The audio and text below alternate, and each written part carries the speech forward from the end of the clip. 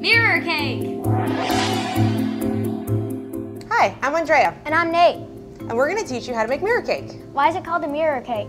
It's called a mirror cake because it's covered in extra smooth, extra shiny glaze. When you frost a regular cake, no matter how hard you try to get it smooth, it's always going to be a little bit wavy. But if you cover it with our special glaze, it gets very smooth and very shiny, and you can see your reflection in it just like a mirror. To make a mirror cake, you're going to need the following equipment: a measuring cup, a mesh strainer, a dish towel, a 9-inch cardboard round, parchment paper, a rimmed baking sheet, a wire cooling rack, an offset spatula, 2 bowls, a spatula, a saucepan, a knife, and a plate. You're also going to need the following ingredients: a 9-inch frosted cake. You can use boxed mix and store-bought frosting for this, but we have tons of recipes for cake on the site. A half a cup of water, a 1/4 cup of water, a cup of sugar, 1 1/3 cup white chocolate chips, 2 tablespoons of unflavored gelatin, a tablespoon of vanilla, half a cup of sweetened condensed milk, 1/4 teaspoon of black gel food coloring, and 1/8 of a teaspoon of turquoise gel food coloring, both of which are in your box. I'm excited to see how shiny the cake will be. So, to start, we are going to line our rimmed baking sheet with parchment paper and place the wire cooling rack inside. This is going to keep our work surface nice and clean later. We like to use chocolate cake and vanilla frosting for this recipe. I've already placed our cake on the cardboard round, which is just gonna make it easier to move after we poured the glaze. And while we make our glaze, we're gonna store our cake in the freezer.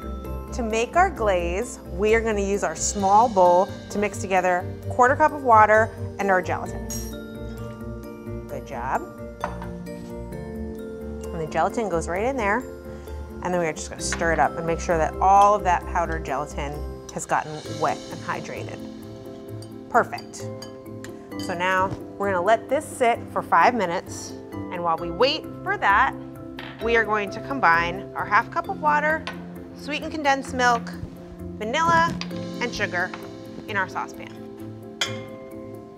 Awesome. I can take that. Great.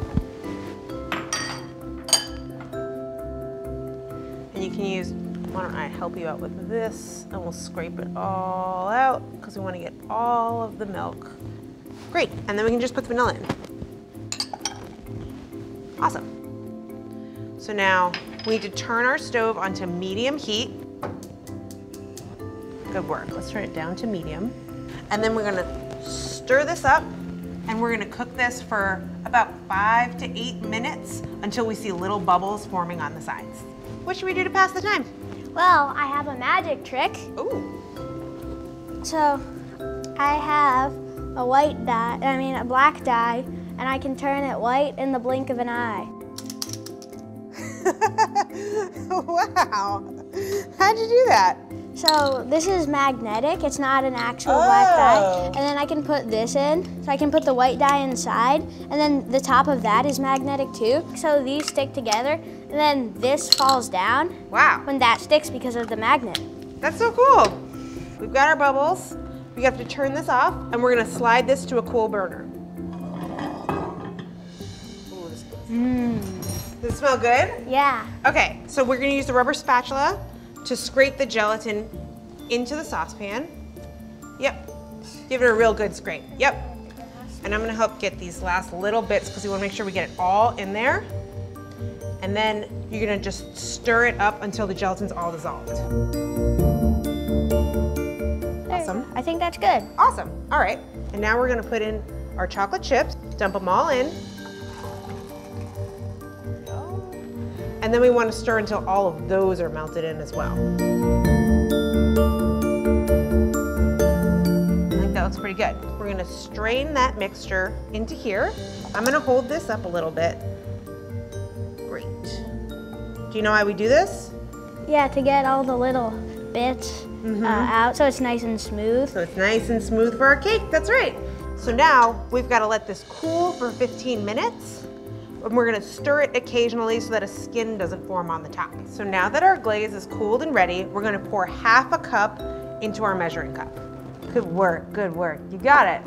Then we're gonna mix in our black gel food coloring. And I will scrape it out. Whoa. Yeah, we use this much black food coloring because we want it to be truly black, not gray. See how it's kind of gray right now? Yeah. Keep stirring it up until it gets black. Okay, so now we're just gonna have to clean this off real quick because we don't wanna mix up our colors quite yet. So now we're gonna mix the turquoise, our 1/8 of a teaspoon of turquoise, in the bowl. All right. I'm gonna scrape it with this because if we touch it with our fingers will get really dirty or really just blue. Do you wanna have blue fingers? No. Nah, me neither. You stir it up.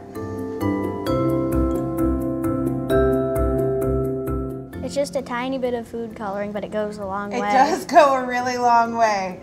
Awesome. I think that looks really good. And I'm gonna get our cake from the freezer because we're all ready. There's no cake. We don't have a cake. Almost. We almost did it. So now we're gonna take our black food coloring and pour it right in the center of this bowl. But we're not gonna stir it. Keep pouring, we wanna get all of it out. And we don't stir it up because Then they'll mix. if we stir it, then they'll mix in the bowl, and instead of getting 2 colors on the cake, we'll only get 1 color. That won't look very good, will it? No.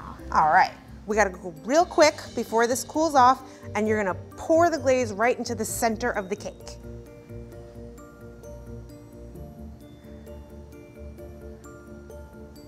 And we wanna get it all down the side, so that's looking really perfect. And it's okay if it drips down onto the baking sheet, because that's what it's there for. Keep going, you got a little bit more. Yeah, awesome. That looks really good. It looks so, yeah. I can already see myself in it. Can I see myself in it? I can. It's time to transfer our cake. All right. So, we're gonna get our platter, and we're gonna slide the metal spatula underneath the cardboard and move it onto the plate. We're gonna do a little shimmy, shimmy, shimmy here.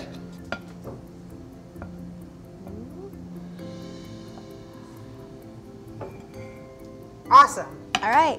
We need to put the cake in the fridge until the glaze isn't sticky anymore, which will take about 20 minutes. Once we took our cake out of the fridge, we let it sit at room temperature for 30 minutes, but you can leave it out for up to 24 hours. Let's eat our reflections. Okay.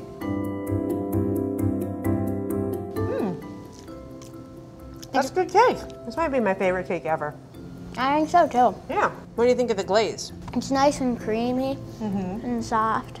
For more cake decorating recipes and techniques, visit atkkids.com.